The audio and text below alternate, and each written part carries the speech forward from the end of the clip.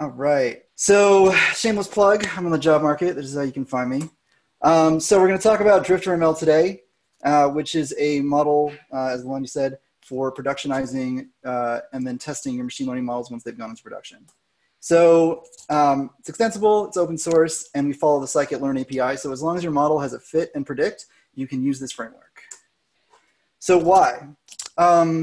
Basically, in the real world, you're not always going to have the same data that you trained your model on.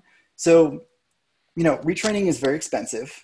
Like if you're dealing with a model like Jonathan was talking about, it can take a long time to train such a model. And so being able to retrain at the right moment is super important. And so you want to know when your model has kind of drifted away from what your expectations were, your assumptions. It's also a great way to do sort of like prototyping. So if you have like a test set and then you have like a training set and then you send it to production and, maybe you label some of the production results by hand or however you created that first labeling set, you can then validate your assumptions in the production context.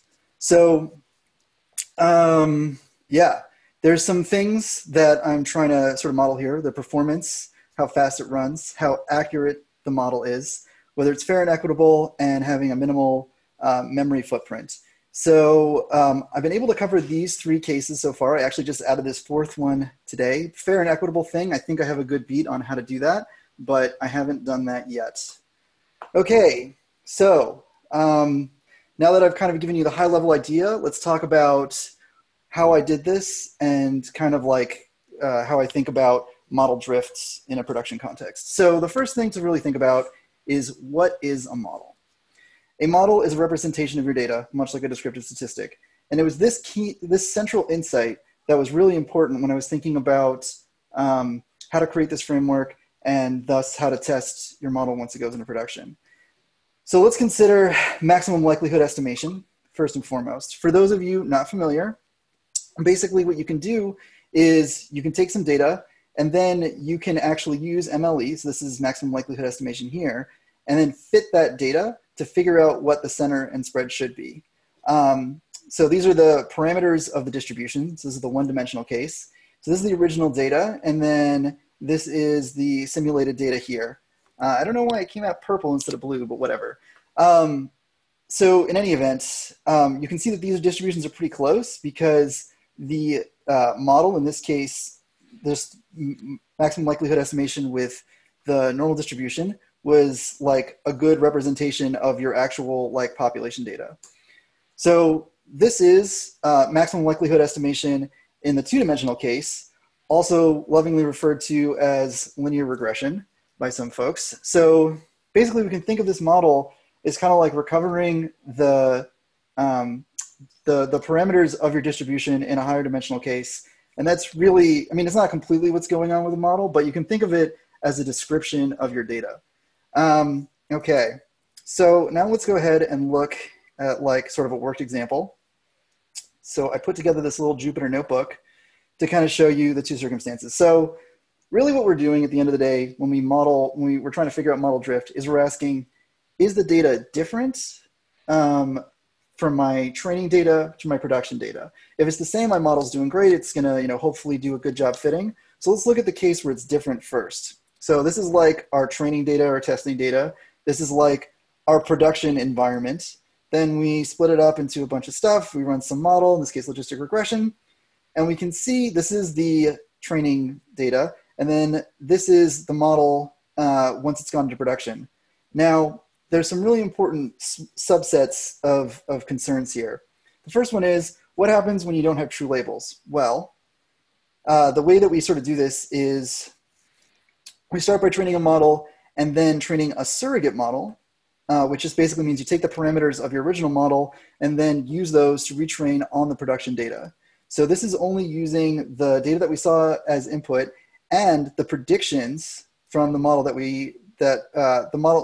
predictions from the model once it's gone into reality. So we call this original CF fit to get our Y. So it's X and then Y prediction that we're training our surrogate model on. Now, you can see here, we're able to recover the descriptive statistics about our classifier, and it turns out that they're way off. So this is like the foundational insight. Now we never needed this second this second y2.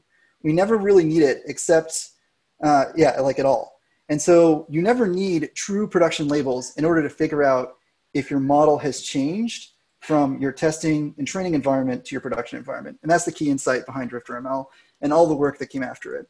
So just to validate that this, like, I'm not just pulling your leg and this is actually true, if we have similar data, right, so both are similar, then we can look at the precision and recall for the model, and we can look at the precision and recall for the surrogate. And they're not exactly the same because these are random simulated data points, but they're pretty close, right? Like, so like precision for class 1 is 45, here it's 43, 68, and 70.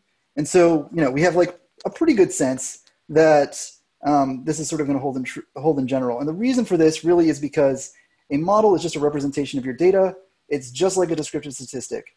And so, you know, if your descriptive statistic changes, then you can be sure that your data has changed. And that's really what's sort of at work here. Okay. So that's like all the intuition behind it. Let me go back to the presentation. Okay, so I'm going to outline those steps one more time just because I'm sure I lost some people in that. Step 1, you do your exploratory analysis, like always. Step 2, you split into train, test, and validation. Step 3, you use your training data to train your model. Step 4, you validate your model with your test data, right? So you basically check your test data again. You store your validation data, which is your like third partition. So just to make that super clear, here we had xtest, xval, xtrain, xtest. So those are the 3 sets, and we just split it into 50% and then 25 and 25, which is like not always possible, but like if you can do it, that's super great. Okay, so then you put your model into production, you capture all the data that goes in your model once it's in production, as well as the predicted values. That's super important. Then you train your surrogate model with the same hyperparameters. That's also super important as your model currently in production on the captured data in step 7. So the way you do that is just by, let me scroll up to it. Yeah, it's just by doing star, the classifier, and then get param. So scikit-learn is super great. It makes training a surrogate model really, really, really simple. It's easy to do. Okay, going back into this. And then step 9, you test your model. So that's what we're going to cover next. All right, so why would you do this? I gave like a couple examples, but basically making sure your assumptions are really accurate. You can test this with this model. You know, you can make sure that your production environment is essentially similar. That's really kind of like the central ethos here. But you can also make sure that you're retraining appropriately, because if things do change, then you can retrain on more labeled data. All right, so let's see how DrifterML works. Look at the API. So this is the documentation. I tried really hard to make this clear. I hope it is. If you have any questions about this, please let me know. So this is another example.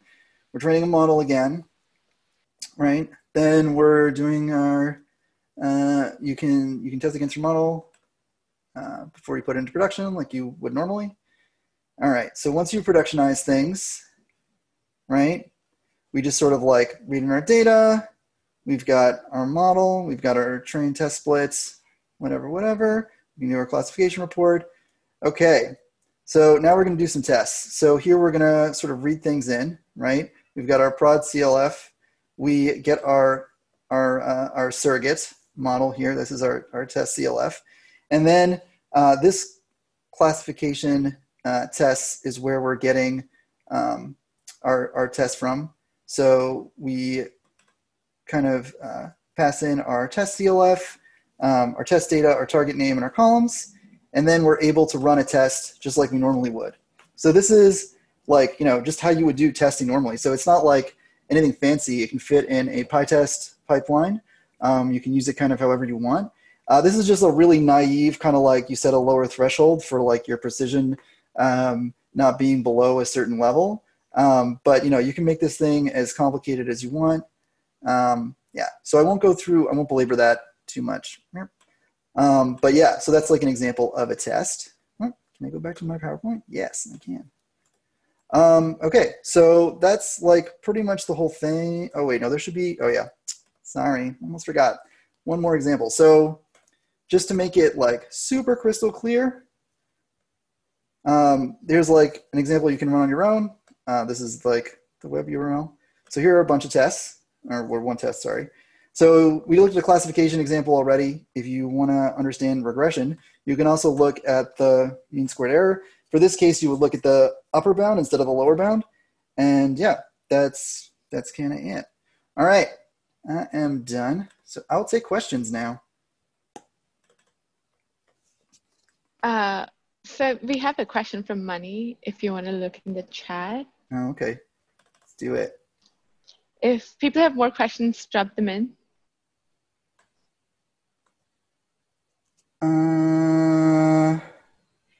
Okay, so awesome tool. Thanks very much. How do you know or find out the target labels on the production data? So you don't ever need the labels on the production data. That's the whole point of this, is that all you need is the validation labels, and then you get the labels from production just by like getting the simulated ones from the production model. But you never actually need the true production labels. It's the stats. Okay. It's the stats of the prod data. Yes, it's the stats of the prod data. Yeah, so yeah, basically. So you can use a neural network. So there's another question. How about using this for a neural network? Is there support already? Yeah, so there is already support for neural networks. All you have to do is use the Keras wrapper for the scikit-learn Keras wrapper, and then you can use a deep neural net just like you would for any of the scikit-learn models. So yes, this does work with neural networks out of the box. So you can use TensorFlow too. Yeah, or you can use Scorch if you want to use PyTorch. Yeah, anything that conforms to the scikit-learn API of fit and predict will work. And I think I only use the Keras-like interface with scikit-learn, but I think there's a fit and predict on just the regular Keras interface. So this should actually work either way. Thank you. Please do play around with it. It's open source. It's available. I'll just like show you real quick. Let me go back to share. So if you want to play around with it, there's two ways you can get to it. You can download the source if you're interested from right here. So this is one way. And then the other way is it is on PyPy. So you can just do a pip install and then you're good to go. So yeah, you can start running this in production tomorrow if you want to. It's pretty easy to set up. Just pip install and then set up your tests like you would anything else, and you're good. Okay. Let's see if there are any other questions. All right. Is there any way to proceed when privacy reasons it's impossible to capture data in production? Oh, that is a fascinating notion. So you do need access to the production data, but that said, you can use things like PySift to get there's like differential privacy simulated data. So you could capture like the anonymized or the simulated data, and then you could, yeah, exactly. You could use the anonymized or simulated data. And that would allow you the opportunity to still use this in a production setting. You might get a little bit of fuzziness just because any encryption or encoding of your data is going to be a little bit fuzzy. But this should by and large work. So you would look for larger deviations from your precision recall F1 score, whatever metric you're using, rather than just looking at sort of like tight bounds. So as long as you're a little bit more amenable to things getting a little wider, then you should be okay. But yeah, you basically can use this in a privacy context out of the box. Yeah, assuming you can get production data that's anonymized or in some way. All right. Thank you, Eric. We're You're going to give welcome. people actually 30 seconds if you can drop in a question. If not, I will post Eric's. I posted the link to Drifter ML in the chat already. And then I'll link to Eric's Twitter and all that jazz in the show notes and in the Slack community. Eric, I think we have one more question. Yes. So how is this used with NLP? So natural language processing, as long as it's a prediction task, it should be exactly the same setup. Because the data that you're sort of like feeding in is natural language, is no big deal.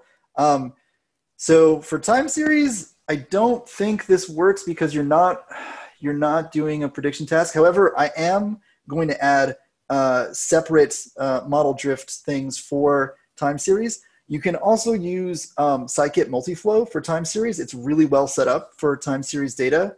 But yeah. Yeah, so if it's a classification or regression problem, Drifter ML works perfectly. It will capture everything. If it's a time series forecasting thing, then I don't think it works well.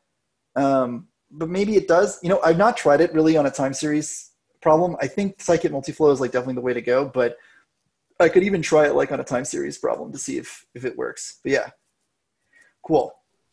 And then there's one more question about it by Ryan. Oh, really?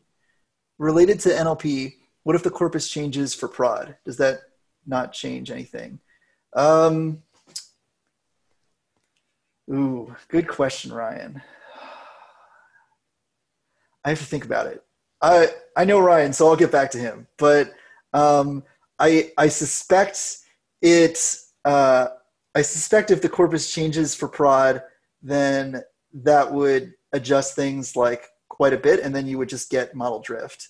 But we can talk about this. This is a further discussion to be had. All right. Well, I guess I'll call that right now. But yeah, thank you all. This was super fun. And yeah, and good luck to the rest of the speakers.